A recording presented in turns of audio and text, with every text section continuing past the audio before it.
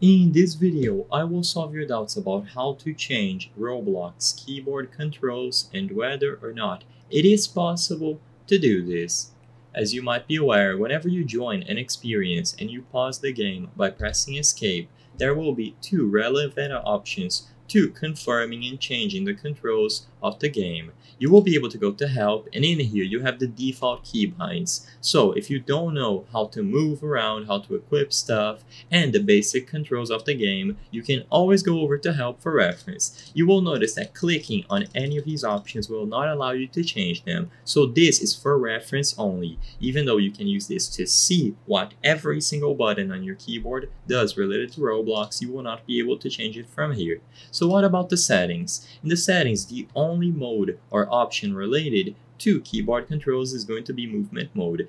In here, you can change the movement mode of default from keyboard to click to move or keyboard and mouse. Now, like I said, it is weird, but as of today, it seems like those are the only two options available on the settings of Roblox. So, as of today, is it possible to change the keybinds specifically? Let's say, for example, instead of being able to record a video on F12, you want to start recording a video by pressing F10 instead. Is it possible to change this setting at will? Sadly, as it stands today, for whatever reason, Roblox has never implemented the option to change your keyboard controls or specifically your keybinds at will. It is extremely unfortunate, and it is such a basic thing that it doesn't make sense why they haven't added it before.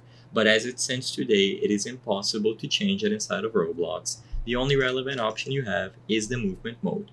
The purpose of this video is not to spread misinformation, but to let people be aware that for whatever reason, Roblox has never added the option to change your keyboard controls. You will have to play using the default keybinds unless an update addresses this in the future. If this video cleared up any questions that you had, please be sure to leave a like and subscribe for more very easy tips. Thank you for watching.